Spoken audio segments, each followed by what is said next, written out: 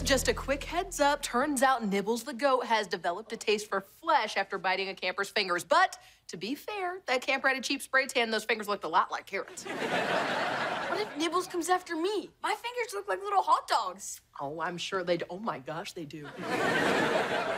But don't worry, the goat is locked up and thinking about what he's done. Either that or choosing his next victim. Regardless, that's a tomorrow problem.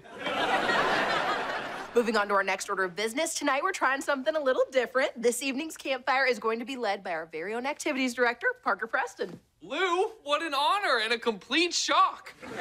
So you don't know anything about the 45 slips in the suggestion box saying you should do it? No, but wow, sounds like I've got a whole lot of fans out there. Well, it was written on Parker Preston stationery. Oh, whatever, it worked. Lou, I was wondering who you wanted to lead the treasure hunt.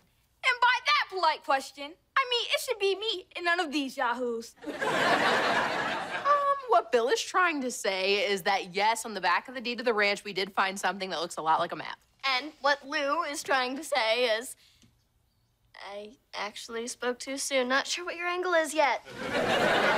My angle is no treasure hunt. Everyone knows that buried treasure is a myth, and it's just something that you see in adventure movies or pirate fiction, much like in my self-published novel, Beauty and the Barnacle, on sale now for $14.99 or best offer. But the map proves the treasure's real.